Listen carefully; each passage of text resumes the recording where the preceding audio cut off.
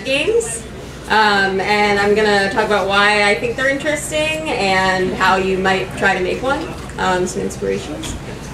So I guess before I get into some examples of vignette games that exist, Ian Bogos wrote a really good article about vignette games like 4 years ago or so, and I thought his definition of vignette in literature was really good, so I'm going to read that to you just to give you a sense of what a vignette is if you're not already familiar. So he said that in literature, poetry, and film, a vignette is a brief, indefinite, evocative description or account of a person or situation. Vignettes are usually meant to give a sense of character rather than to advance a narrative. So I came to games from a literature and poetry background, and narrative vignettes are an interest of mine from back then. And they're one of the things that sort of made the jump from being a poet to being a game developer. So I want to give you an example of a vignette poem that I really like, just to give you a sense of what a vignette could be.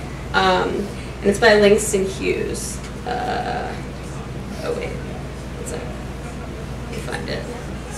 I put in these slides out of order because I'm an idiot. Okay, so this poem is called Theme for English B. The instructor said, "Go home and write a page tonight, and let that page come out of you, then it will be true." I wonder if it's that simple. I am 22, colored, born in Winston-Salem.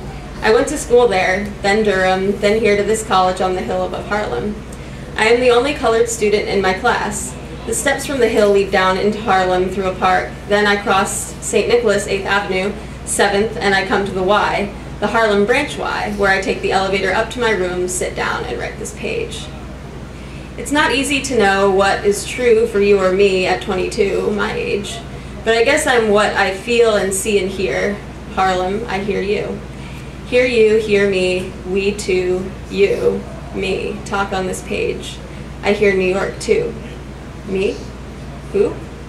Well, I like to eat, sleep, drink, and be in love. I like to work, read, learn, and understand life. I like a pipe for a Christmas present, or records, Bessie, Bop, or Bop. I guess being colored doesn't make me not like the same things other folks like who are other races. So will my page be colored that I write? Being me, it will not be white, but it will be a part of you, instructor. You are white. Yet a part of me as I am a part of you. That's American. Sometimes, perhaps, you don't want to be a part of me, nor do I often want to be a part of you. But we are, that's true. As I learn from you, I guess you learn from me. Although you're older and white and somewhat more free, this is my page for English B. So that's one of my favorite vignette poems. Langston Hughes is really amazing. So this poem is basically, my interpretation of it at least, is that it's a vignette of Hughes' experience writing a paper in a college English class, and it addresses some poignant issues of race and education, for example, among other things, of course. So you might be wondering what kinds of games could be considered vignettes. And some games that I looked at that came to mind are Anna Anthropy's Dysphoria, Jamie Antonise and Devin Johnson's Hush, and Stephen Lavelle's Slave of God. So let me find the slides. They're all messed up. Okay, so this is Hush. Hush is a game about a Rwandan Tutsi mother keeping her baby quiet in order to avoid discovery by Hutu soldiers.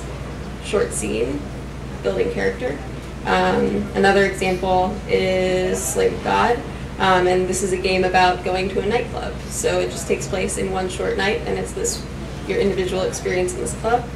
And finally, Dysphoria, a game about Anna's experience with hormone replacement therapy, and just like that whole process of vignette of what that was like for her. So I think that the power of vignette games lies in their embrace of individual experience. Often these games feel very personal.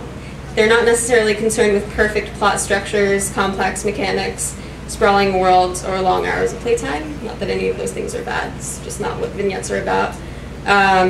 So they use mechanics and intimacy in order to explore the too frequently unexamined wrinkles in human experience. They don't need to make a statement or have a theme, although they can. They're exploratory or descriptive of a single, concise experience. And a lot of these games are quite short as well. So you might be wondering how you may come up with your own vignette game, or you might be thinking of some ideas now. That's what I would hope. Something that works for me is to try and remember some specific memories that stick out in my mind as significant. Then I ask myself what's important about that memory, what sticks out to me. And this is how I came up with the idea for How Do You Do It, which is a game I made with some friends a while ago. I have a picture. So it's a vignette game about a little girl who's trying to figure out how sex works using her dolls. It's something that is a memory of mine that had always stuck out as funny and silly, but also very interesting as a vignette of what it was like for me to be raised in a household where sex wasn't talked about. So you may be wondering what some other potential ideas for vignette games are, so I came up with a couple of my own. You could make games about a ride on the school bus with your best friend in elementary school, a one-night stand, receiving a letter from an old friend, a trip to the doctor's office, or hitching a ride and chatting with the driver. The possibilities are infinite, because it's all up to your individual experience or your own creative thoughts of small situations. I would also encourage everyone to read more poetry if they're interested in vignette games. I swear it'll help you realize that even the most mundane or small-seeming situations, like putting on socks, a woman checking her mail, a grandfather sitting on a stoop, or whatever, can be made interesting given some thoughtful design and context. Look at work by poets Frank O'Hara, Elizabeth Bishop, Langston Hughes, and William Carlos Williams. If you're more into novels, I'd recommend Virginia Woolf, especially Mrs. Dalloway. These are all writers that engage with vignettes throughout their work, and they're all quite good. So let me know if you have any questions about other kinds of vignettes you might want to check out from the literature world, or if you just want to chat. That's all. Thank you.